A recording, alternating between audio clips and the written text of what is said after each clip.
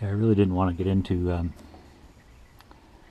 draining the coolant out of this again, but I did receive the new water necks and thermostats, so I'm going to reuse the coolant because I just put it in.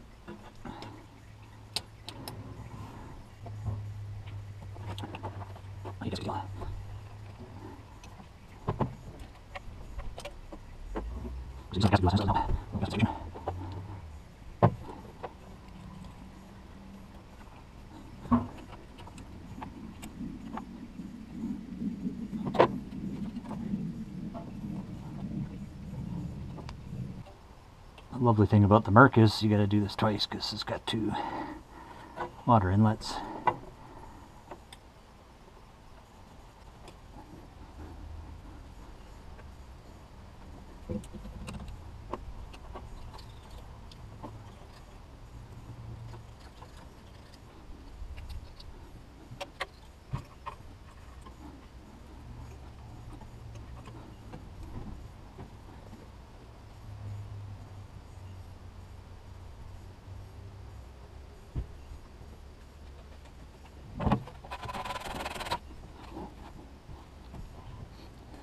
Right.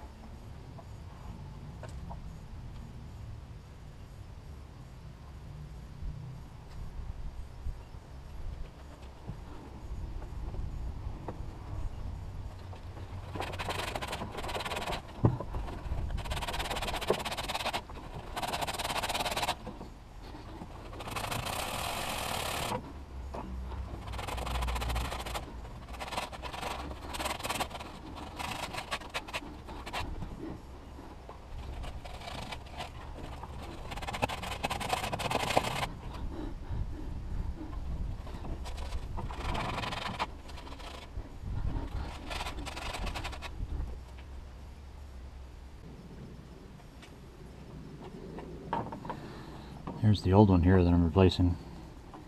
See, it's like heavily pitted.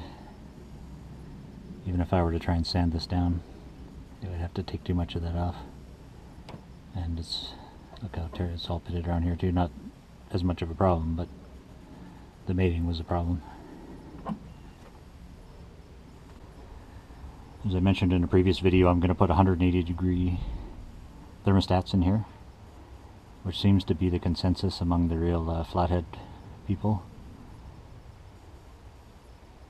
They seem to indicate that higher temperature inside the engine is better for burning deposits and for conditioning the oil. Consensus was that 160 degrees isn't quite enough to get up there.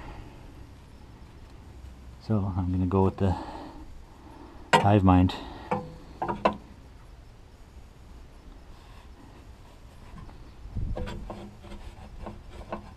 can see it's been seeping, and it's been seeping for a long time, I think, because this was all paint was off long before it got to me. Yeah, that surface feels pretty good.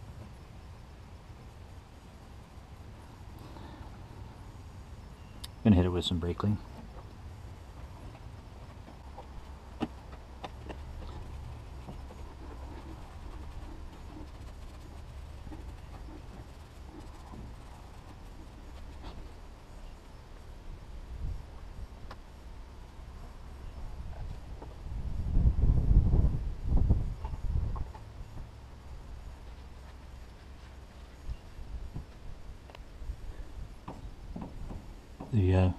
The new thermostats are made in the US, surprisingly. And this is 180. This is, I would say, 50% heavier than the one that I took out of there, which was Chinese knockoff.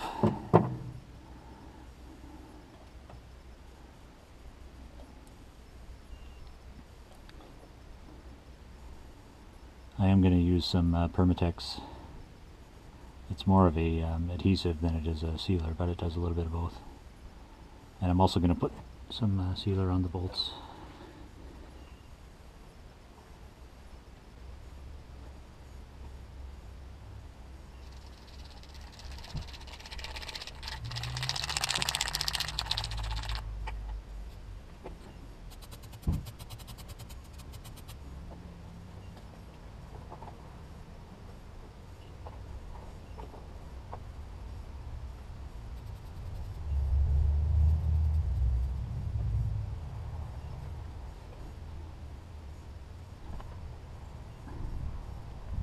That's what I do.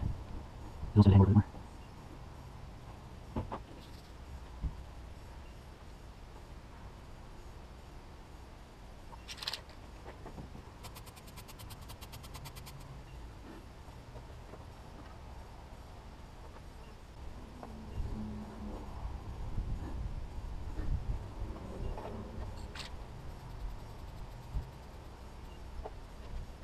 That's not what. For some reason I feel what happens those workouts.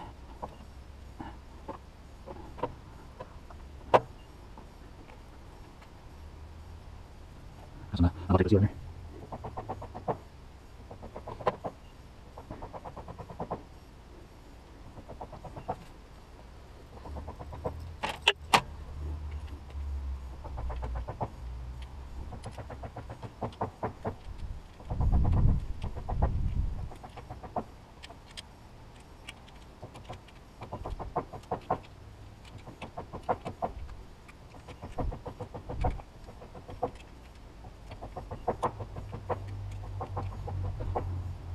I'm gonna do it.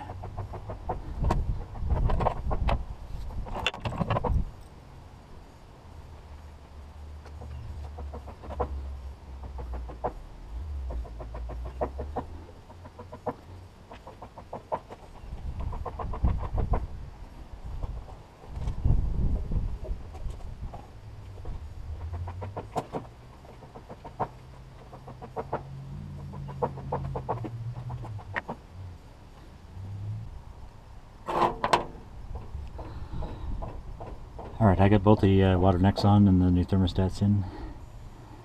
I did put some water down here and see if I was getting any leaks, and so far no. I don't like the way that the passenger side inlet went on. That was really hard, I might have had too much of that sealant on the threads or something, because as it went in it was starting to get super hard, but I backed them out a little bit and put them in. So anyway, I'm going to put the hoses back on. We're going to pretend that this is all good. I don't really want to do this again.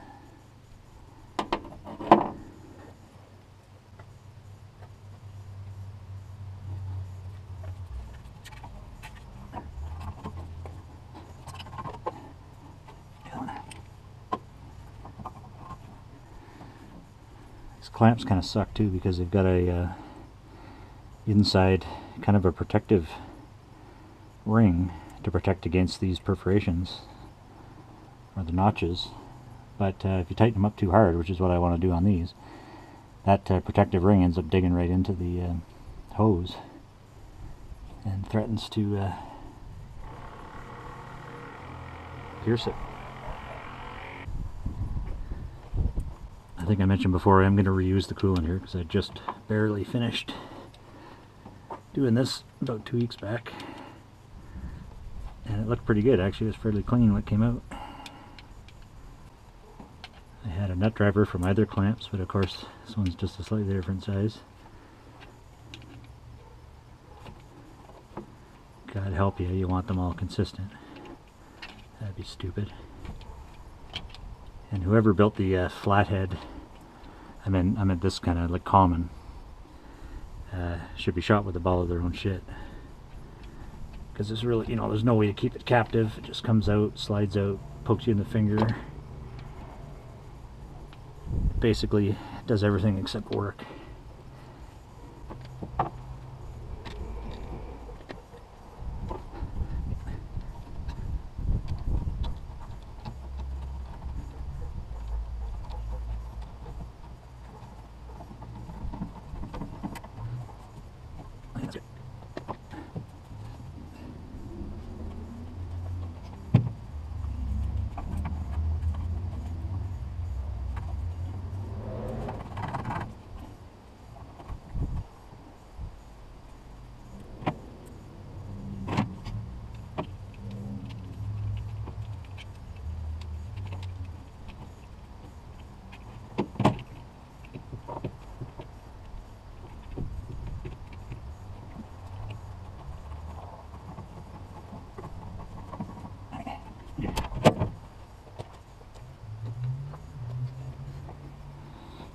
Alright, when I refill it, I really hope I don't see any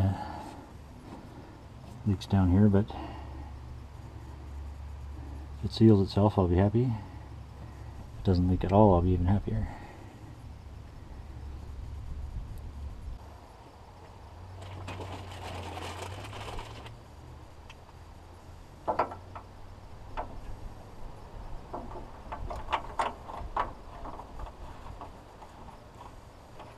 If you do a lot of this, go buy a spillless funnel. This one doesn't fit perfectly, but I'll show you. You can actually recover if you overfill it. You can actually put this plunger into it and carry away the excess and not spill anything.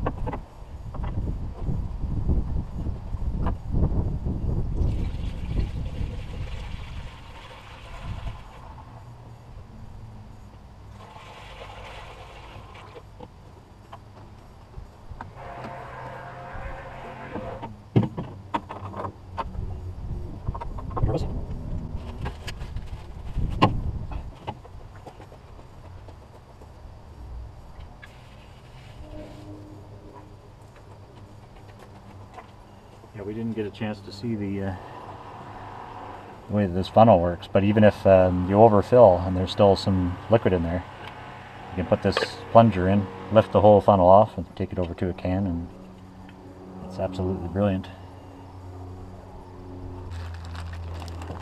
Comes with a whole bunch of different caps.